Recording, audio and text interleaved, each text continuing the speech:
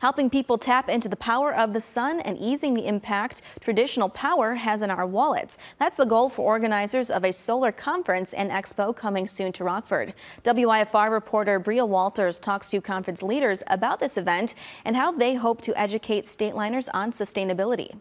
What we've found is that solar is complicated, and I think pretty much everybody knows that. But organizers of the upcoming Solar Conference and Expo in Rockford say with education, solar power can have a major impact on our communities. The day-long event is designed for anyone who uses and pays for energy. Well, the conference has first been set up as an educational opportunity, again, to help people address any confusion or understand the complicated parts of it.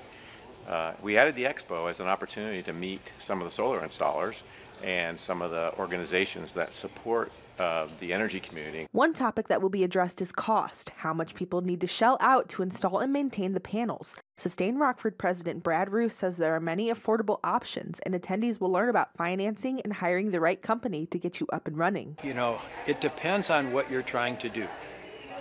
So if you're trying to do it for your house, then you have a couple of options. If you can pay for it yourself, you can pay to have the solar panels put on the roof. The Expo marks the start of Sustain Rockford's year-long campaign to help the region's residents, businesses, and institutions go solar and save money. It adds more to your disposable income, so it's a great opportunity to really raise the standard of living for our community. And we'd like to be leaders in Illinois in this area.